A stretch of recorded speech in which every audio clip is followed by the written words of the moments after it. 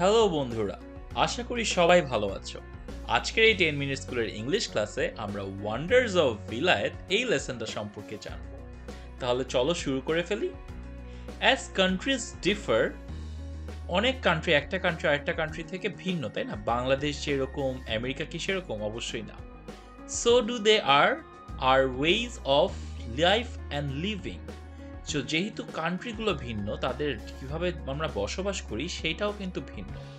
How did the people in India and England lay out their houses in the 18th century? 18th centuryতে কিভাবে India এবং ইংল্যান্ডের মানুষ তাদের বাসাটা বানিয়েছিল সেটা সম্পর্কে এখানে প্রশ্ন করছে। In the following extract from the Wonders of Vilayet, extract বলতে বোঝানো হচ্ছে Wonders of Vilayet-এর একটা অংশ থেকে আমরা এখন পড়ব।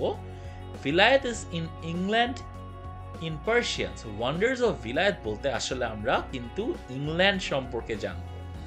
We get an enchanting picture of the parks, garden and houses in London, including the Queen's Palace. এখন আমরা যে এক্সট্রাক্টটা সম্পর্কে জানবো সেখান থেকে আমরা দেখতে পারবো যে একটা এনচ্যান্টিং, খুবই সুন্দর একটা পিকচার, কিসের? পার্কের, গার্ডেনের, বাসাবাড়ির, কোথাকার? লন্ডনের, এমনকি ইংল্যান্ডের যে কুইন, সেই কুইনের যে প্যালেসটা, প্রসাদটা, সেটা সম্পর্কে আমরা জানব। The author also makes references to houses and housing material used in Bengal at that time.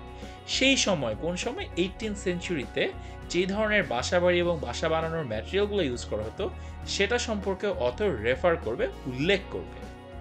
Can you identify some of the significant difference that the author points out? Author যে ধরনের ভিন্নতাগুলো বলতে চাচ্ছে, ইন্ডিয়ার ভাষা বা ইংল্যান্ডের ভাষা, 18th সেঞ্চুরির ভাষা ভার্সেস এখনের ভাষা, সেই ডিফারেন্সগুলো কি তোমরা বের করতে পারছো? Mirza Sheikh ইহতেসামউদ্দিন, the author of the travelogue. Mirza নামে একজন, যে হচ্ছে এই যে ভ্রমণের যে বিবরণটা, সেই ট্রাভেলটা যে লগ করেছিল, সেই ট্রাভেলগের author. He visited England in 1765 and recorded his experiences in Persian. সে তার এক্সপিরিয়েন্সগুলোকে পার্সিয়ান ভাষায় মূলত রেকর্ড করেছিল, এবং পার্সিয়ান ভাষা হচ্ছে the official language of India during the Mughal rain. তো আমরা যেই সময়ের কথা বলছি 18th সেঞ্চুরি, মুঘল আমল, তখন কিন্তু পার্সিয়ান ছিল ইন্ডিয়ার অফিসিয়াল ল্যাঙ্গুয়েজ। দ্য বুক শিগার্ফ নামেই ভিলিয়াত ওয়াজ translated into Bangla by the late professor ABM Habibullah Kaiser হক। তাহলে এই যে বুকটার কথা বলা হচ্ছে সেটার অরিজিনাল নেম ছিল শিগার্ফ নামিয়ে ভিলায়েত। এটাকে বাংলায় ট্রান্সলেট করেছিলেন ABM হাবিবুল্লাহ কায়সার নামে একজন প্রফেসর, যিনি হচ্ছেন ঢাকা ইউনিভার্সিটির ইংলিশের professor, and a poet translated the book into English.